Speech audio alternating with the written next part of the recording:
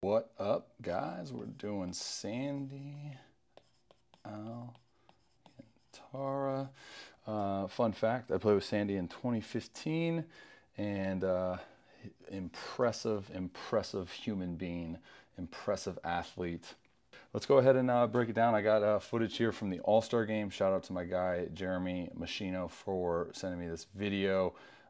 So first thing, just looking over his initial move, I talk about this in my ebook, A Complete Guide to Pitching Mechanics. Find that on therobbyroshow.com/ebooks. Within the initial move, I'm looking for 4 components. We won't dive into all of those things, but a big piece of the initial move is rhythmic movements influence optimal timing.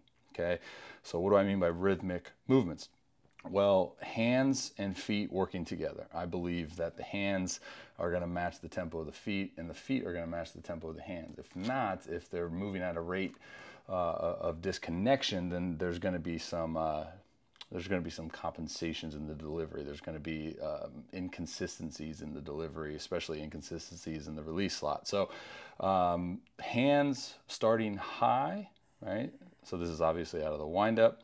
Starting high, dropping low, moving high upon leg lift, right? Like these are all rhythmic movements that you're gonna see while we just play this, as these are both synced up at ball release. Okay, so now let's dive into the thick of it. Initial move, we're looking at the tempo, the rhythmic movements, so the hands go low, high upon leg lift. And now this is a huge move. This is a big piece I talk a lot about too. A lot of pitching guys talk about this because it's just important. Upon leg lift, shifting center mass, right? So like obviously the slope, we want to maximize our production on the slope. We're the only overhead athletes that are allowed to use a slope, so we want to use it to its full potential. So what does that mean?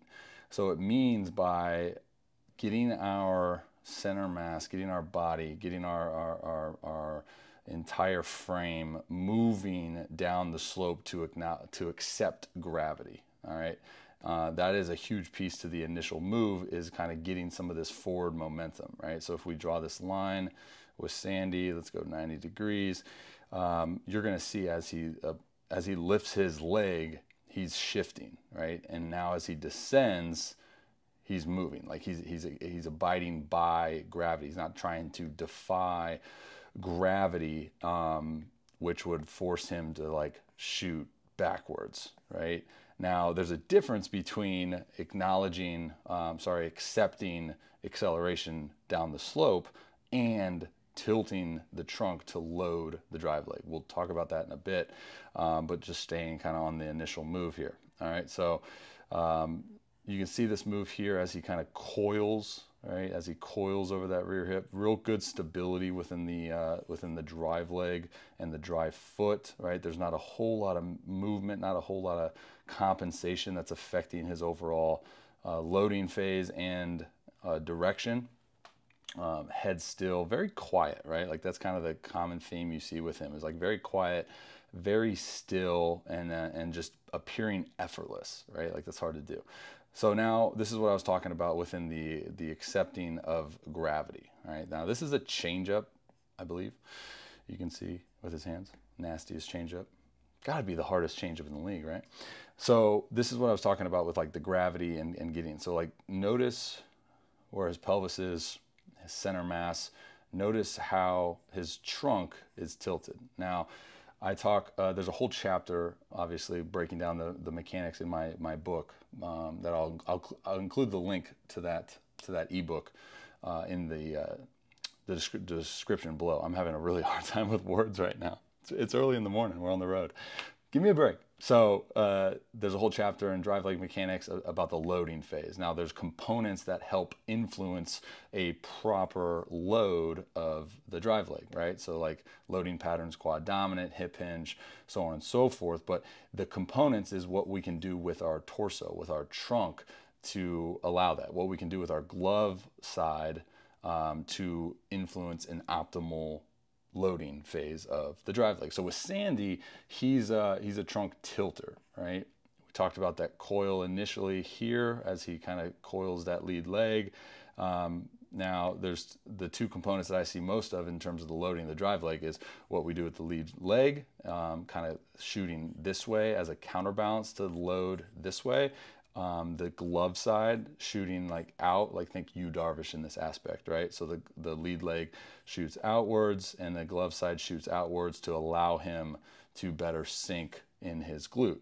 Now with Sandy, what he does is he's going to be a little bit this way, more linear, and he's just going to quickly load with that trunk tilt, right? So you see that loading phase, but this is different than like really trying to shoot backwards and defy gravity down the slope, right? There's a big difference in this move, which is going to be present with a lot of younger guys with a lot of instability issues. Hand separation, flawless. I like what he does in terms of the glove side matching the kind of angle and the posture of the lead, or the glove side matching the angle and posture of the throwing arm, right? So if you see this, why doesn't anyone get on him for short arming it? Why is it just me? I guess because his hand drops. You can already see from this back angle, right? Like he is going to be creating a lot of stretch within his chest, right? So now what we're doing is we're getting into our hip rotation mechanics here. Short, simple, compact with the throwing hand, the throwing arm.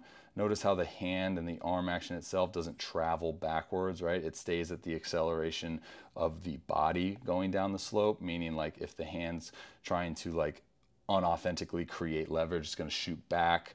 Like remember the whole idea in Little League pointing to the second baseman, like who thought of that? So what I see with if that were to occur, then you're going to miss out on like the acceleration of the body. So the brain's smart. It's all one piece, all one motion. So if the arm is kind of in this aura of the body, I know this is getting really nerdy, then there's no need for the hand or the body itself to drastically like slow down the tempo of the entire motion, right? So hand separation, body's moving, hands moving with it. And now this is where we're going to get into the goodness. You're going to see the elbow retract as the hip internally rotates. You can see that as the knee comes down, that hand's going to shoot back. Or sorry, the elbow is going to initiate that retraction. That's a good tip for a lot of young guys too. Stop trying to retract with the hand and think about retracting with the elbow. Now the important piece to notice here too, this is getting a little technical, is like as he retracts, it's not a forced movement, which you see a lot of times with guys like trying to do like, you know, velo reads and all this stuff to force velocity. They'll force this retraction, and then what'll happen is like it'll take their trunk and kind of like extra counter rotation will then restrict cervical rotation so the guy can't even see, right? And then what happens is you create a lot of like counter rotation and maybe a lot of rotational energy, but then it becomes very like spinny and pulley, pulls off. So with his move is like this retraction occurs very authentic, very organic. And this movement, I call this the velocity enhancing move, as the timing of the hand flipping up above the shoulder is the timing in which the lead foot is anchoring into the ground. Right? So what that does now for us is it resists the rotation of the upper half while the lower half is rotating, and we create all this rotational energy within this throw, and by the time that we anchor down is the time that we release this energy in the direction of the target, right? So I talk about this in the book as well, like with the hand, the hand placement, right? If you just look at the hand traveling through space, if that's up, right? So say it's like up in this area, like above this shoulder line, right? If that hand's above there, say in this frame right here, then what's going to happen is the trunk is going to want to start to go, because it's really hard to stabilize your trunk and keep this neutral torso posture if your hand is up. So with it being down and flipping up at the correct moment in time, it's just timing, right? So boom, anchoring down, landing with the heel first. Another chapter in the book, how the front foot should land to effectively and efficiently absorb force in the lead leg. So absorbing this energy here, boom, and now you can see, boom, once we stop that lead knee, that's when everything's going to get pulled through which then influences arm speed, right? Arm speed is not generated by the arm alone. That's why that's my whole thing on like short arm action. It really doesn't matter. It's just a timing. The hand distance that it travels, right, throughout the entire delivery, it doesn't matter. It only matters when it comes down to this front foot anchoring into the ground. Get your hand above there, and then you're good. Your hand can travel wherever it pleases, all right, as long as this timing is occurring. And now looking at the finish, like he's a tall dude. Like he was like 4 inches taller than me, 3 inches maybe. I'm 6'4", so he was probably 6'6", 6'7". Is. Why am I saying was? All right. Boom. Pulling through. So the trunk, another chapter in the ebook, glove side mechanics. Trunk, go get the glove side, right? Everyone thinks glove side needs to pull into the trunk. That's going to cause this to spin early. Go get the glove side. That's going to aid in more trunk rotational velocity and, shout out to Courtney, chest poof. All right, so you have ball release here. Let's get a picture. Hand.